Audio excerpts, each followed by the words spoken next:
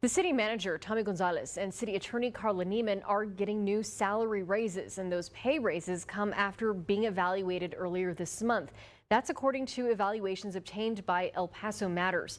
Both Gonzalez and Neiman exceeded standards scores for the evaluation year from June 2021 to June 2022.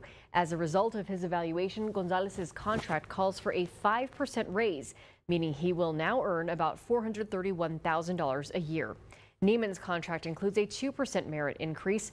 Her new base annual salary will be $286,000, up from $280,000. With that merit increase, her new base salary will be about $286,000. This is the second pay raise Gonzalez is getting this year, and it will be Neiman's third.